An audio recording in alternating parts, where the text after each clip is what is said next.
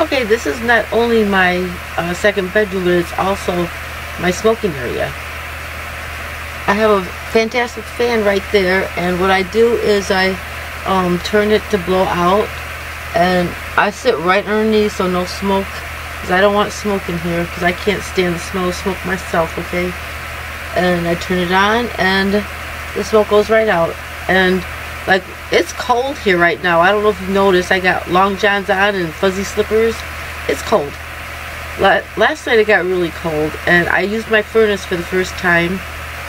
But I don't want to be using that furnace like that because, you know, I'll run out of propane. And really, as long as it's like 50 degrees, if I have that set for 50 degrees, it'll go on and it'll keep my pipes from freezing. I don't think they'd freeze till like 40 or 30 it's supposed to, but I don't know. I don't trust that at all, because I lived in a trailer park for a while, and it seemed like when it was 40 degrees the pipes would freeze. So I don't, this is insulated and it has the heated pipes, but that's not going to help you if you don't turn on the heat, right? So I think that's probably what I'm going to do. I'm going to keep it set to like 50. I don't know, that's pretty cold, but we'll try, because I can also heat the coach with the engine, you know, with the, I can turn it on and a heat will blow back here. So I have two ways. I was watching some videos and they were saying that, you know, it's good to have an electric space heater or a little propane heater. And it's like, I don't have no place to put anything else hardly. Do I really need that? I'm not going to be in the cold that long, right? I don't think so. But anyhow, I was talking about the smoking room. So that's what I do, and like what I've been doing is to keep the heat in, I just shut this. Okay? And it comes all the way up to the top. So when I smoke, I shut this all the way and turn that on and smoke and turn it off. And I guess that helps a little bit. I think what I'm going to start doing tonight is shutting this when I go to bed, so that way the heat will stay right in my area, because I'm not going to sleep up here. I'm going to sleep back there, so that's what I'm going to do. Alright, there's the newest addition to my equipment. Yep, that's a little buddy heater. I'm turning it on for the first time. I bought it a few days ago, and it warmed up a little bit, but it was cold this morning, so I started to turn my heater on, and I'm like, wait a minute, let me try this. And it works pretty good. Yeah, it's warm in here already. Good morning, everybody. Kathy here with Butterfly Express. It's Monday, September, 18th, and the rummage sale's over, I guess. We did 2 weekends, and Saturday we only had like 3 people stop. And the last person that stopped bought a couple things, and there was still quite a bit of stuff left, really. But I guess, I don't know what we're going to do with it. Take it to the Salvation Army or something. My other sister, Ann, had donated a PlayStation with some games and some clothes and purses. And the PlayStation sold with the games for $40 altogether, and she thought I should put it for like $125 on eBay. Maybe I should have did that. You know, my other sister Mary said, you know, nobody's gonna pay that much for it because it's old, and I don't know anything about PlayStations or Xboxes. I've never played a video game. I really don't see the purpose, you know. I don't see, they don't look fun to me, but that's me. So yeah, there's a lot of stuff there. I'm not sure what to do. I brought back in some of my Bible books because I'm going to try to find somebody to take those. I don't want to just let those go, because they are good books, and for somebody who can't get on the internet and look stuff up. They're good. You know, Bible concordances, and I have a Vines, I forget what they call that, one of those Vines books, Bible definitions, or I can't remember what that is. I got a lot of things like that, and I don't want to just, you know, throw those away. They're very important. It's God's Word. We need to know that these days that we're living in, what God's Word says and what it means, because sometimes it's hard to understand. I'm sitting up here in my living room, I guess. I'm drinking my coffee, just watching some YouTube videos, and trying to decide what I'm going to do today. I guess I'm going to put water in the tank. Last night my sister knocked on my door and she had hooked up her hose and she wanted to put water in my tank, and I was very uncomfortable using a regular hose because I had been watching videos and they all said to use the white RV freshwater hose because it doesn't have lead. And so you know, I just didn't feel comfortable.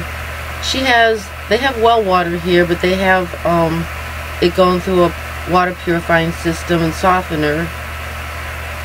And I really didn't hear anything about like what kind of water. It has to be potable water. I had two freshwater hoses. We have to put them together, and she wanted to use that hose because it was really long and I wouldn't have to move my RV to put water in it. But if I use the two freshwater hoses, I will have to pull up closer to the house, which is fine. You know, I can do that. I haven't been moving, you know, I've been moving it and parking for long periods of time so far. First at my apartment, now here. I've been here since September 1st, so it's been 17 days, 18 days. And I'm getting used to living in this. You know, I've been figuring out ways to save water and save propane. Okay, I had to take that jacket off. It's starting to get warm, or I'm having a hot flash, one or the other. Yesterday I went to the truck stop and washed my hair. That's the second time I did it. And the first time I went, they issued me a rewards card, but I guess she forgot to activate it.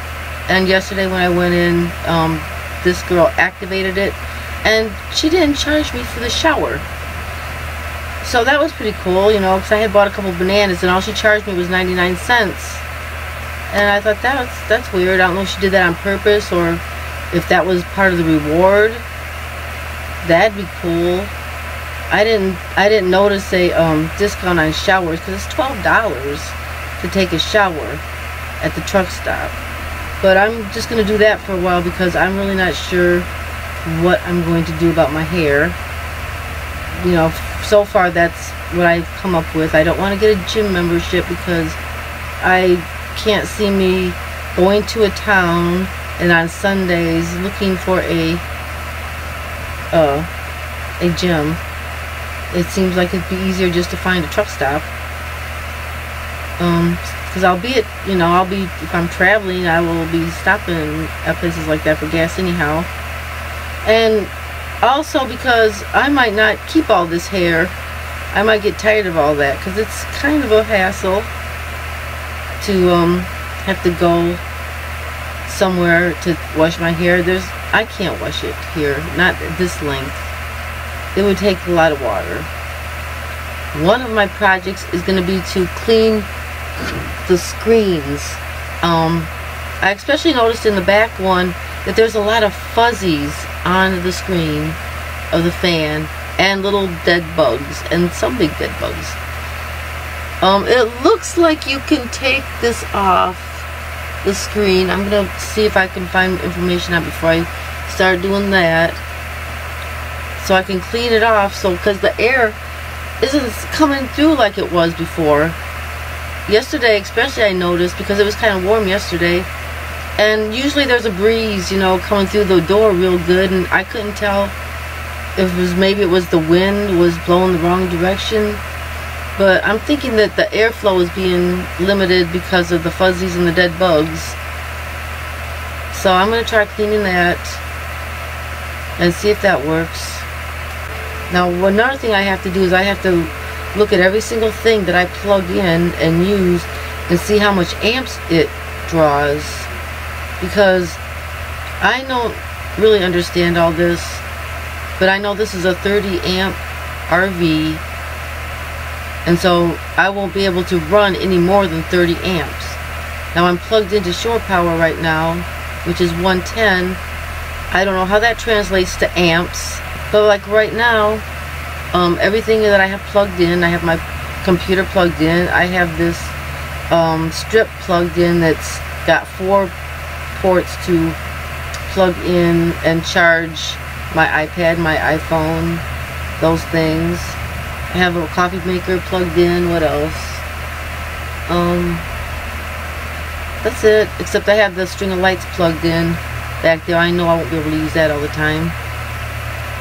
So let me figure out how much amps that is, and maybe today or tomorrow, one day this week anyhow, I'm going to unplug. I'm going to turn on my generator because it looks like it's probably going to work again.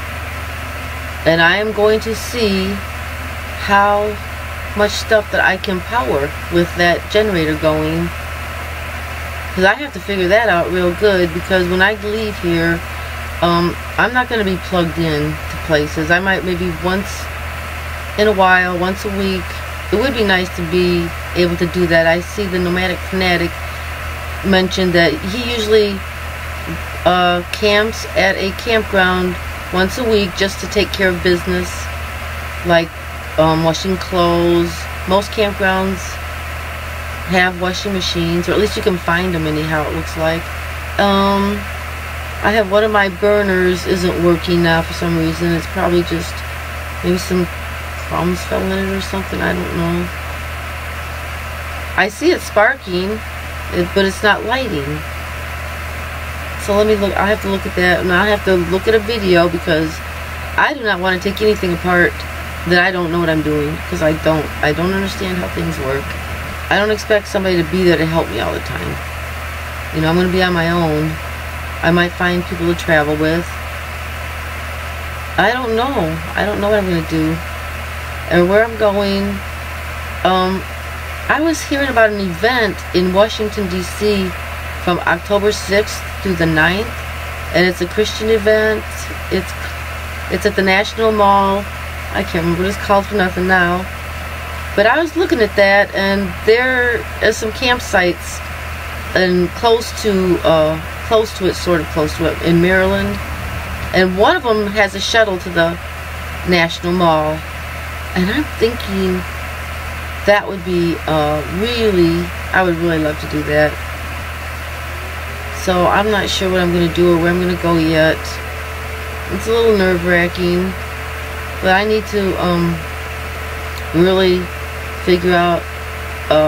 finish figuring out everything that I'm doing and how things are working well enough so that at least when I get on the road, I can, I can do it. And I know that I will meet people, and I also know that anytime I have a real problem, that God will send somebody to help me. And so I'm confident of that He is not going to just send me out into the wilderness and leave me defenseless. He's going to be there to help me the whole time. He's going to be holding my hand the same way He's been holding my hand and walking with me. And I trust God. I just don't know what I'm doing yet.